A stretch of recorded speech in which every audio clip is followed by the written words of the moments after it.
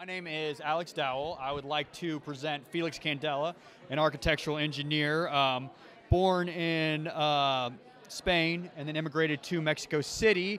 And he did a bunch of influential works in Mexico City primarily. The reason why it is important to me is because of its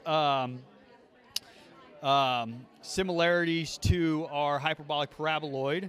And what he was able to do is make these incredibly beautiful structures, and that also were incredibly strong.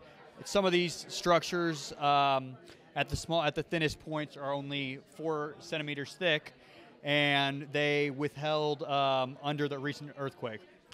Thank you so much.